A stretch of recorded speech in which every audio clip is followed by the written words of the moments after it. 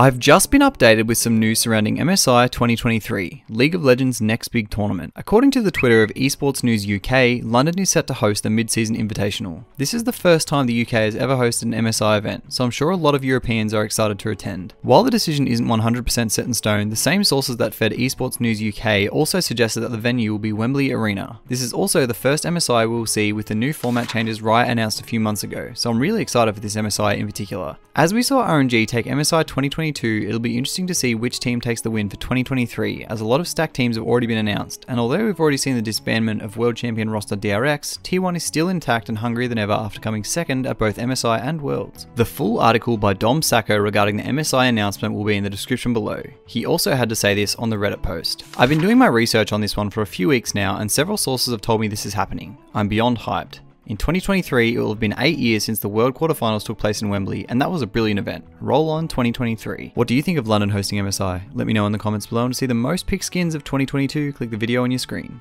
Bye!